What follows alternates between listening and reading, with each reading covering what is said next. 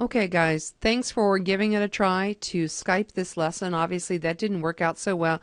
This is a very quick video tutorial on how to get started in inspiration. Many of you already seem to know how to get started, so your assignment is to go ahead and do a concept map on the neuron on what you learned from Dr. Christini's lecture. However, this is a non-graded exercise, therefore do not get in depth or detail about this. This really shouldn't take you more than an hour to sit down and do this at the most. This is not meant to be a paper. It's not meant to be a huge research type project. It's simply meant to take the information you learned and map it out in a concept map.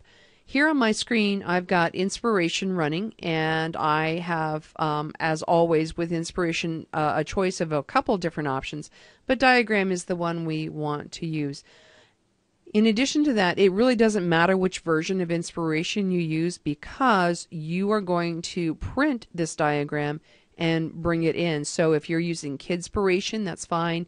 If you're using an older version of inspiration, that's fine. I've chosen to download the latest and greatest version of the product, and that's what I'm looking at here on my screen. So if you're looking at the latest and greatest, this is what you would expect as well. I'm going to go ahead and click on diagram. Every concept map starts out with a main idea, and notice that I can just move these bubbles around by simply clicking and dragging them. In addition, I can also click into the clear space and have my crosshairs or cursor move wherever I've clicked.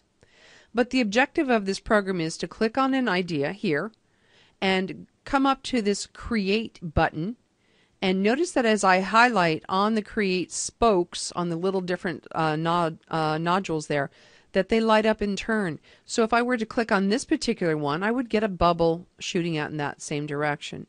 However, the directions really don't matter, because once the bubble exists, you can just click and drag it in any direction that you want. So it does not matter which direction you truly use in terms of the creation wheel up here, but just dragging it around whichever direction you would like to go. Okay.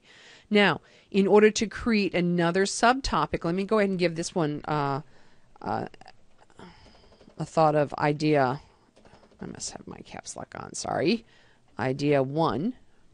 In order to create a subtopic from idea 1, I would click on the button and then go up and click on my create. But if I wanted to go back and create another idea from the main concept, I'd click on the main concept here and then click on the button to create it. The concept here being that whichever bubble I want an idea shooting out of, that's the bubble I need to be clicked into. So if I want an idea shooting out of this bubble, I need to be clicked here before I click on create. If I want an idea shooting out from this bubble, I need to be clicked onto it before I click on create. No matter what you do, you can always delete an object. To delete a bubble, the only one you cannot delete is the main idea. To delete an object, you simply click on it one time on your keyboard and hit delete on your keyboard, and that erases it. I'm going to go ahead and once again put in another main idea here, and I'm going to call that idea 2. Now, in terms of what your assignment is for this particular week, again, non-graded, not to worry about the depth and scope of your information. Simply go through your notes and try to put in what you believe were the salient points that Dr. Christini was making in reference to the neuron. Now, if you want to refresh and or get a different perspective of understanding, a great website is the Chudler Science Neuroscience for Kids. That can be found at faculty.washington.edu/Chudler, and that is spelled Chudler.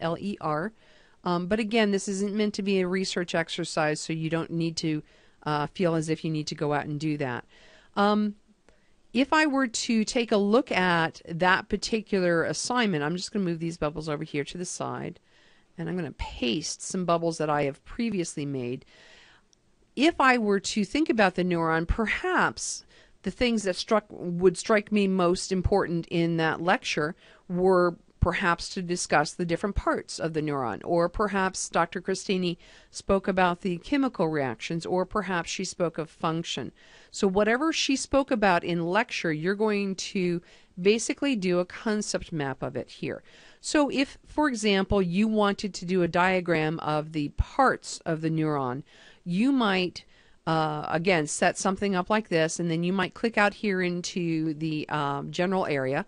You can drag another symbol from your symbol palette, which is this piece right here, over to your map, double click into it, and perhaps you would want to start with the cell body as the heart and soul of the neuron.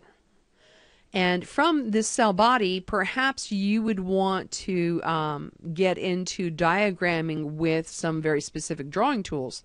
So you can use symbols over here, but you can also come down to the bottom and click on the drop-down arrow where the squiggly line is, and notice that you've got a freeform line here.